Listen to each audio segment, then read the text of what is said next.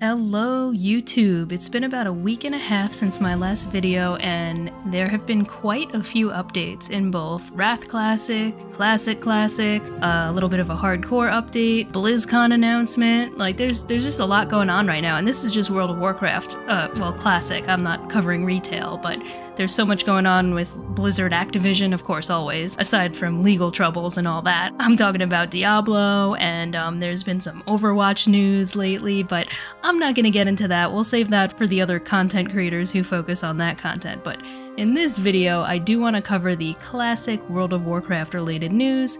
As I said, that has kind of occurred over the past week and a half.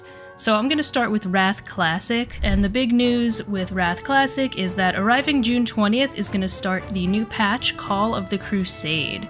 Now, what's included in Call of the Crusade? We're going to have new Titan Rune dungeons, Defense Protocol Beta, and basically the description is, you know, higher level difficulty dungeons. A lot of people call these Heroic Plus, but the final boss from the Defense Protocol Beta is going to award a new currency, and that's called the Sidereal Essence. And Sidereal Essences can be exchanged for rewards from 10-player Heroic Mode Ulduar gear at the Animated Constellation vendor in Dalaran, which is where I am right now on the PTR. Just to show you, you know, it's in this area in Dalaran, the Silver Enclave, where you purchase all the other heroic and vendor heirloom equipment and all that.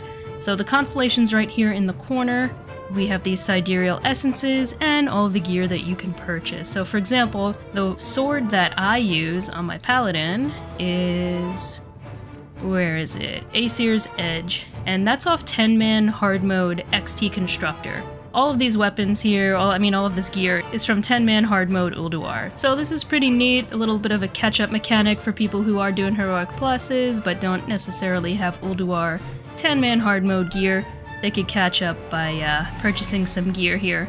And it's interesting to see Crusader Orbs here. These are basically the new runed orbs that you would get in Ulduar, but these are going to be used for crafting and professions and all that, so those can also be purchased with Sidereal Essences. Alright, so we mentioned the new Sidereal Essence currency that's coming on June 20th with Call of the Crusade. So what else is included in Call of the Crusade? Well, we're going to have the Crusaders Coliseum, which is currently under construction, and you can do a bunch of daily quests there, but if you travel there after June 20th, you'll see that the Coliseum is complete. And with it are two new dungeons. Now, one is called Trial of the Champion, and that's a 5-player dungeon.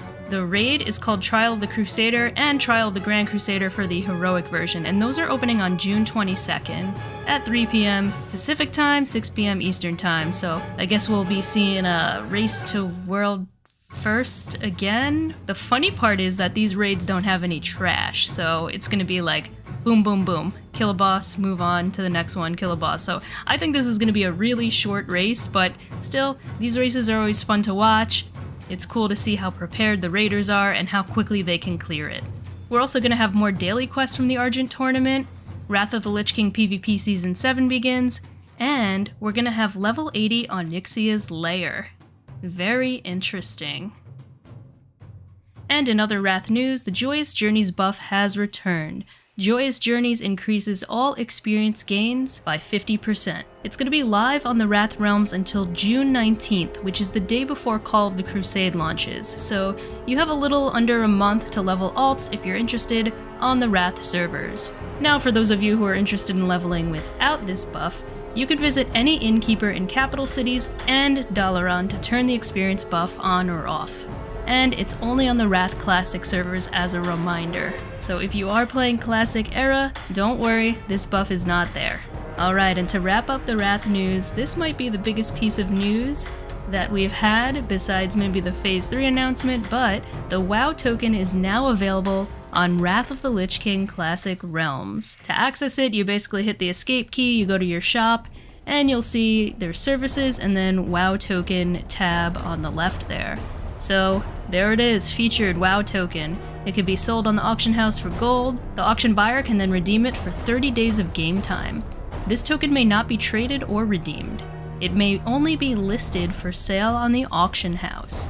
So the current auction value is 11,274 gold subject to change for $20, which is very interesting because this morning or this afternoon when it first launched, it was at about 10,000, so the cost has gone up a little bit on my server. This is always a big topic of conversation, debate among the player base. Honestly, I don't know if this is going to be a hot take, but I'm not surprised that they did this. I mean, people are buying gold in this game from third-party sites illegally. It kind of makes sense from a business standpoint why Blizzard wouldn't do this. Why wouldn't they want the money in their pocket? They know it's happening.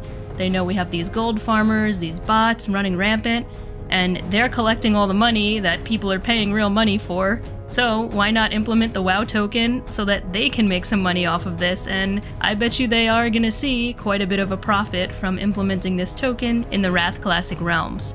Now, I'd love to hear what everybody thinks about this. Like I said, it always is a hot topic of debate. I can't see them ever adding this to Classic Era realms, but again, I'm not surprised it's in Wrath. Alright, and moving on to Classic Era, we have a message from our friend Agrand, who seems to be around a lot lately. I mean, I'm sure he's always around, but we seem to be hearing from him a lot more lately, is what I mean. But anyway, Agrand basically announced that the PvP honor system is going to be completely reset with the next update to Classic Era realms, which is essentially going to be patch 1.14.4, and signify the launch of official hardcore realms. Now, this update is probably going to come sometime in the summer, because that's when they said the hardcore servers are coming out. Basically, if you're in the middle of ranking right now, you might want to reconsider, you might want to maybe stop, or try to finish up. If you're able to finish up, we're probably at least a month or two away from hardcore servers. Probably more on the side of 2 months at the least, because we haven't even gotten the PTR yet. Now, the announcement was made about a week and a half ago that we were getting official hardcore servers, and at that point they said the PTR would be up several weeks from then. We haven't gotten any updates on the PTR just yet. PTR testing will probably run for at least a month or two, and then I could foresee the official hardcore servers launching again sometime mid-summer, maybe like end of July, August. That's my prediction. Now, they're basically saying in addition to the hardcore realms, this patch is going to include a large update to the vanilla PvP honor system for all Classic Era realms. It kind of sounds like they're doing a complete overhaul of the system, which I'm really interested to see. I mean, think about the original vanilla PvP ranking system. It's kind of toxic. Like, if you want to get to High Warlord or Grand Marshal, you really have to no-life it for several months. Non-stop every day. It's pretty intense, pretty hardcore, no pun intended. Maybe they'd take away some kind of decay. Could you imagine if they take away a decay system? Maybe they would make it require still a ton of time to reach rank 14, but there would be no decay so that you can take a day off, you can take a week off. Curious to hear what you guys think. How do you think the Classic Era PvP system is gonna change? Alright, and lastly, we finally got dates for BlizzCon. It's coming this year, 2023, on November 3rd and 4th. So this is pretty exciting. It's been 4 years since the last BlizzCon. I'm definitely gonna go, assuming I can get tickets, but I'm planning on going. I'd love to hear if any of you are planning to go, and what your expectations for BlizzCon are. Oh, also Con Before the Storm, which is the day before BlizzCon at the Hilton. That's always a fun event. I assume they're going to be doing Con Before the Storm this year. I actually had a meet and greet at the last Con Before the Storm, and that was really cool to meet people from all over the place, from YouTube, from Twitter, from Twitch, from in-game, just coming up to the booth and being like, hey, I'm so-and-so. That was just a surreal experience and super fun. I don't know if I'll do another meet and greet. Hey, you never know.